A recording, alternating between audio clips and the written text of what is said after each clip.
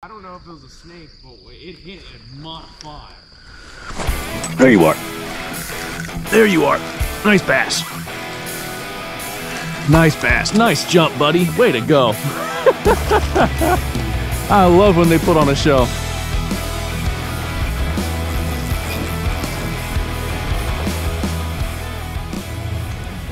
Well, hello there, folks. Out here today getting ready to fish the Patuxent with my teammate Jason and maybe Rashawn. We'll see if he wakes up. But we have a visitor here on the road. Take a minute and try to get him to safety. And little box turtle. It's funny how often you see these guys on the road. I'm all clammed up. Let's get you off the road, buddy. There. I know you're trying to warm up, but try to stay safe. Now, I started the day at the wrong launch. My teammate Jason over here, he dropped me a pin and everything, and somehow I still managed to go to the wrong launch. So first thing I had to do was kick it into high gear, pedal all the way up there. Got a good workout, and luckily the pedal drive on this PA12 is just fantastic. And on that note, looking for any kayaks, kayak gear? I don't know why you wouldn't go to Delaware Paddle Sports, y'all.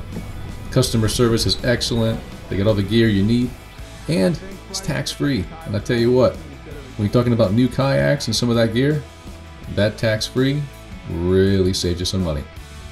Now, since the lower and middle Patuxent is really just brand new water for me, definitely letting Jason, his father, and Mike out here show me around a little bit. So thanks again, fellas, for showing me the water out here.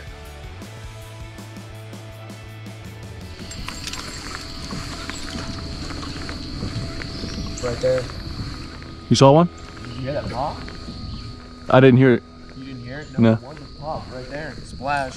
I'm reaching back trying to get my other rod. If you look really closely underneath this overhanging tree, you're going to see a dragon class snakehead that I spook right here.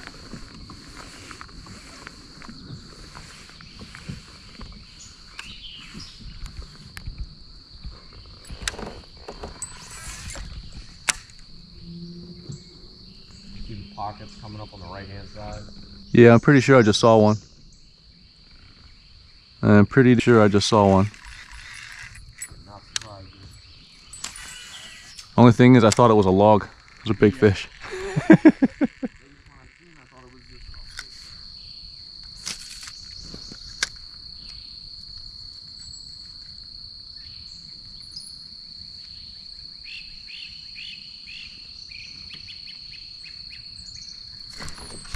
Ooh. 60% of the time, it works every time. That was a hit. I think it was a bass. I know it was a bass because when I detected the hit, my line had already moved way over to here and there was no bubbles. Like, I grew up fishing flukes all the time. It's like used to be one of my favorites. Yeah, I feel like it's just such a good lure for stopping calls. Yeah. And very finesse, pressured areas. Exactly, dude. Like when that's the kind of conditions I'm dealing with, I will use that fluke, no doubt about it. It's just, oh wow. I'm looking at a giant snakehead and I can't stop. Or am I? Is that wood? Okay, it's wood. I feel better now. That's one of the most convincing logs I've ever seen. Now, when you're fishing these types of waters here that have these overhanging bushes and trees along the shoreline, the type of cast you're going to want to get familiar with is called skip casting. And generally speaking with that, a lot of the best lures you're going to find are going to be your soft plastics. There are some other lures out there that can skip fairly well, but a lot of lures won't. Some characteristics I know that help are having very smooth edges and surfaces on the actual lure. That seems to help skip. And weightless lures especially are much easier to skip than heavier lures. In this case, as you can see, I'm using a zoom fluke on here. I think it's a 5-inch in pearl color. And it's about a 1/8 swim bait hook that I'm using with it. Makes that tail flutter on the fall so well. A little lizard up there on a log. I mean, that's one thing I like about spinner baits, chatter baits, you know, all that kind of stuff. You get feedback on your cast. Yeah. You know, that's the thing that drives me crazy about fluke fishing is like you don't really feel anything unless you hit structure or a fish. By far. Oh, dude, I just missed a big one. Oh. I don't know about a snake, if it was a snake or a catfish, but he just floored the out of that. I mean, I don't know if it was a snake, but it hit at Mach 5. There you are. There you are. Nice bass. Nice bass. Nice jump, buddy. Way to go. I love when they put on a show. I love it. Yeah, come here, gorgeous. Come here, gorgeous. That's what I'm talking about. Come here. Come on. Put up a good fight, but it's over.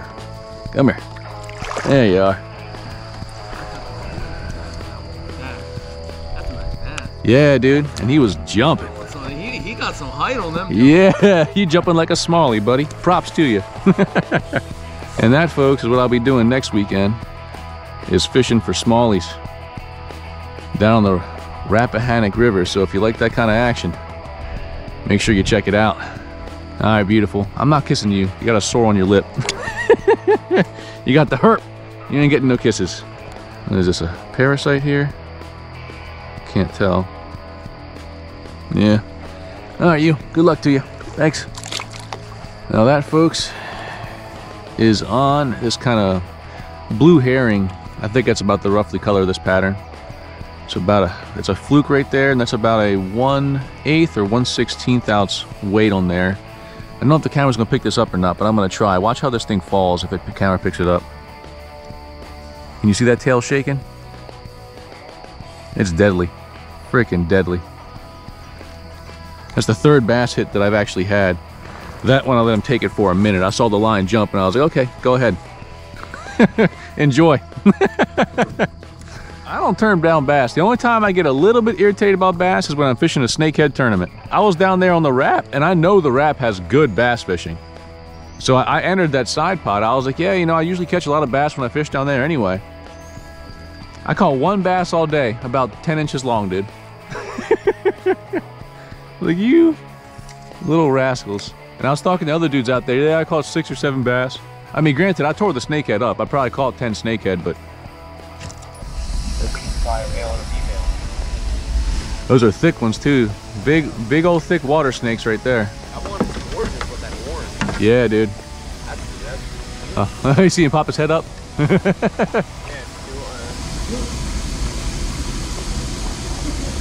Those are good sized water snakes right there, dude.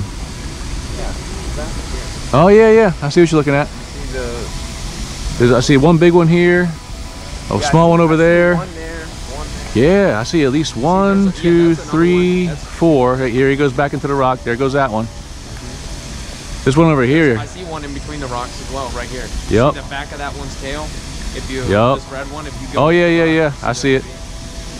Good God, man. This place is loaded. I would not get down in these rocks. Right? Yeah. Big old fatty. I see one moving back in the grass too. Yeah, I'm trying to back off of this one. Good. Join you in your kayak. Right?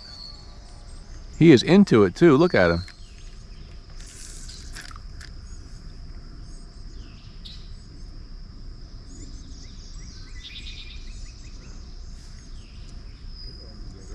Come to me, jungle friends.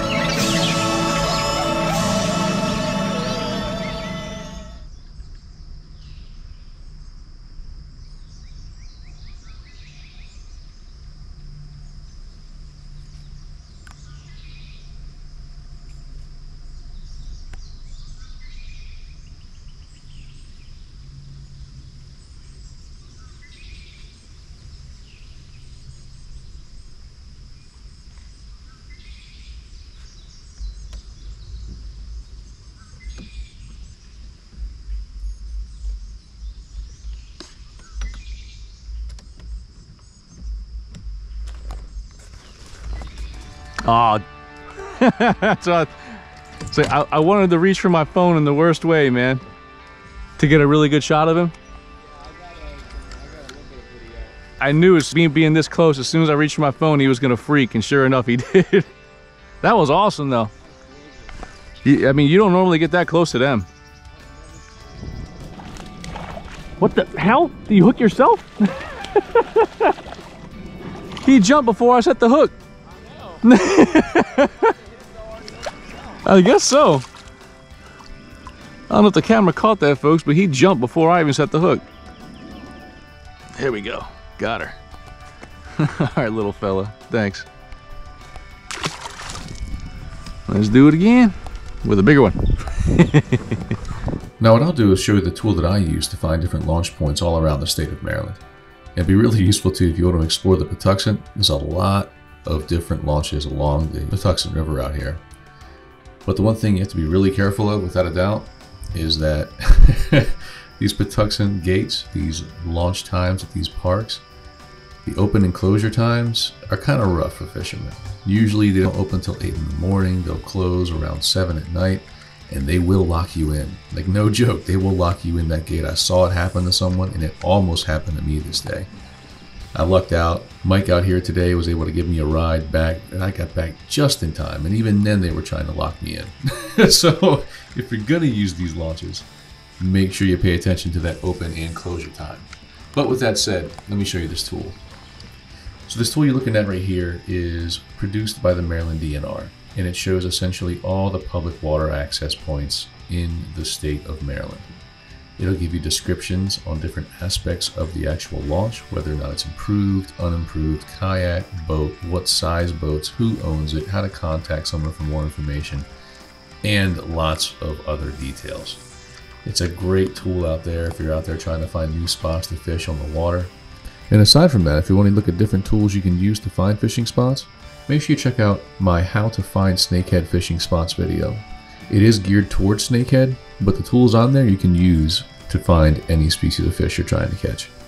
So I'll be back to the Patuxent here on this area and others. There's lots of areas to explore out there on the Patuxent. Because my buddy Jason over here, I'm definitely trying to check it out and see where these big snakes are hiding, because I know they're there. But hey folks, if you enjoyed watching it, please make sure to like, share, and subscribe. And keep an eye out for the video for next week. That one's going to be incredible. That will be a video of day 1 of my 3-day, 2-night kayak camping trip on the Rappahannock River. And I'm telling you, that's going to be a fantastic one. So much action and so much beauty out there. But anyway, thanks for sticking around to the end for this one, folks. If you have any questions, let me know in the comment section. And good luck on the water. Have a good one.